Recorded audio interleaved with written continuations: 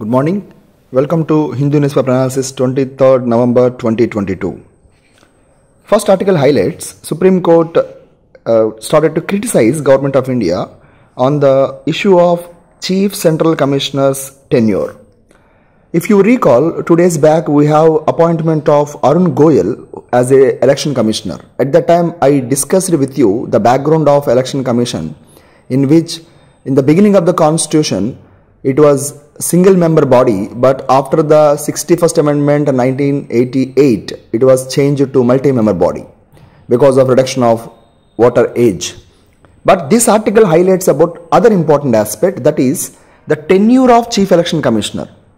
It is one of the institutional problem in India because most of the institutions are lacking autonomy on one side, on the other side they are also lacking a stable and secure tenure for the head of the institutions. This is not only with respect to the Chief Election Commissioner.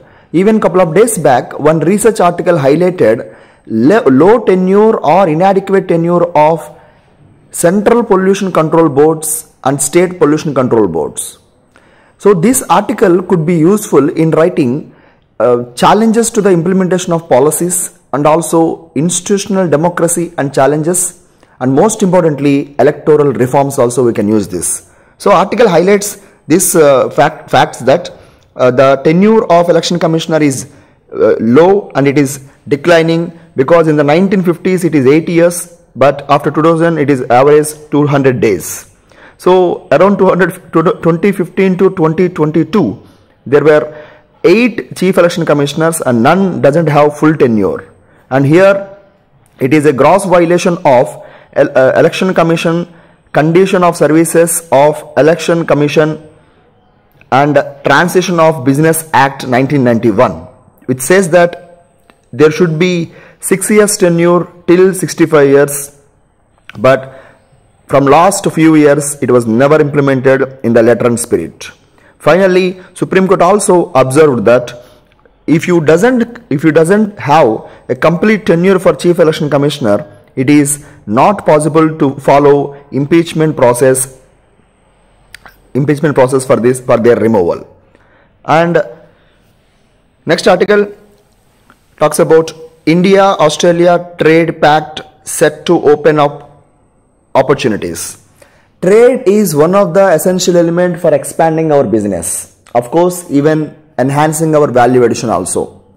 As if you see that after COVID-19, India witnessed a fall in trade in some aspects. Of course, there are global challenges like Ukraine-Russia crisis, even issues regarding the global turmoil because most of the developed countries facing sluggish growth.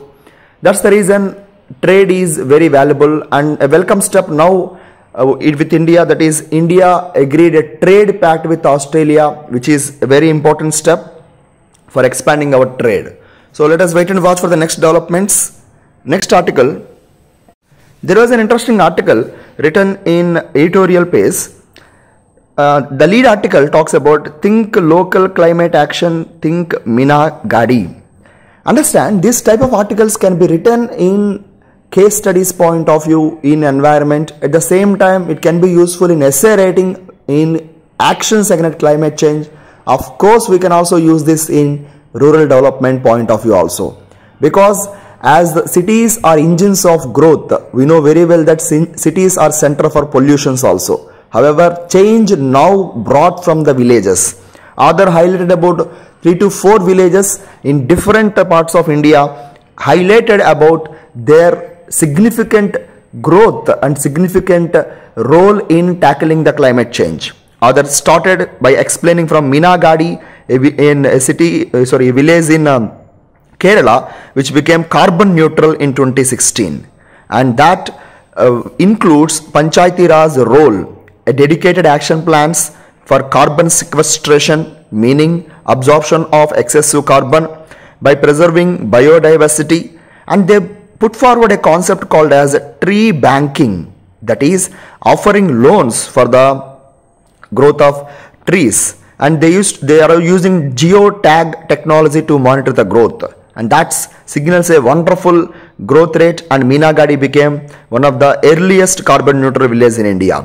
The second story comes from Paligram. Paligram is first and foremost carbon neutral village in Jammu and Kashmir. And here they follows conservation methods, reduction in energy, and also cutting the fossil fuels use. We have to appreciate Pali village for two important aspects, that is plantation, biogas plantations, and also utilization of solar around 500 kilowatts. Further, they even decided to abandon plastic uses in their village. Then other highlighted one more village from Tamil Nadu, and the name is Odanthurai, and this village established even a windmill. So these are the success stories. Even other quoted about Tikaravadi in Maharashtra also, which is having a biogas plant. So all these examples we may not remember. Absolutely we cannot remember also, but we can try to remember for writing effective answers, and also can be asked in prelims also. We can use this in prelims point of view also. Next, coming to the point, other also highlighted the same thing, that is it is the plan of Ministry of Panchayati Raj to achieve the sustainable development goals in the village areas, and this is a welcome step from India, and we have to appreciate these initiatives, and other states has to follow these measures in a better manner. Next article talks about initiative to widen reach of Sukanya Samriddhi Yojana. It is well known fact that Sukanya Samriddhi Yojana was launched by Government of India.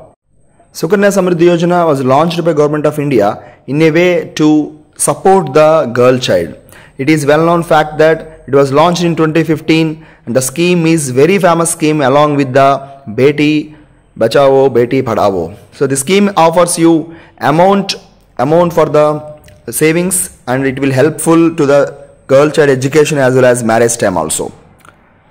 Next article talks about 10,920 schools in state upload information for PM Shri. It is well known fact that in the month of September, PM Shri scheme was launched, Pradhan Mantri Schools for Rising India. The scheme is implemented in 13 states, and the ambition of the scheme is to upgrade the school's infrastructure in terms of its needs like lights and everything, and they want to go for sufficient water, toilets, so on and so forth.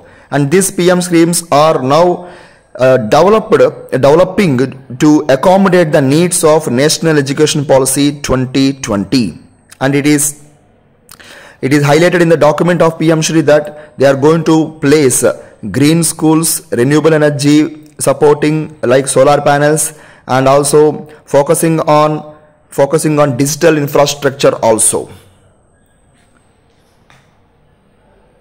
Next article talks about suicide prevention and strategies.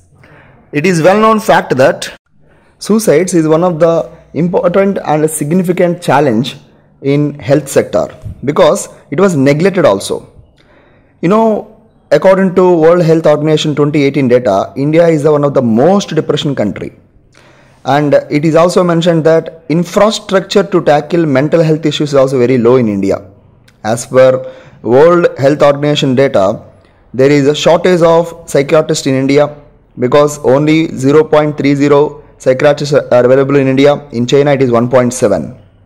And it is well known fact that a famous actor like Sushant Singh Rajput also committed suicide to unable to tackle mental issues.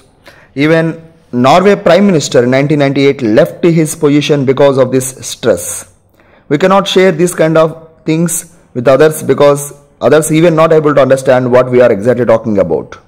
So there is an important element, that is suicides are a global pandemic, in fact silent pandemic. Here USA Dr. David Stutter said that no health without mental health.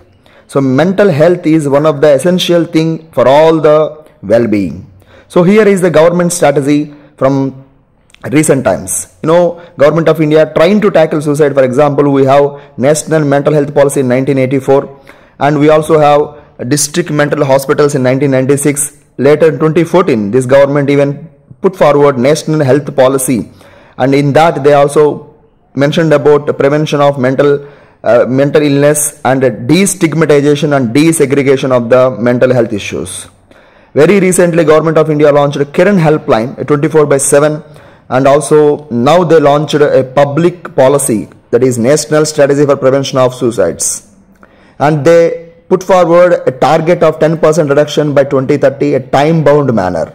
However, in India, a peculiar situation is there, because one is around 10% of suicide reasons are unknown. The famous reasons are family tensions, marital issues, illness, interdependence, and most importantly, love affairs. These suicide issues are very critical, very few people talk about it. Further, India also recorded second largest suicides in the recent time, and the rate of suicides also rising from 10.2 to 11.3 per 1 lakh.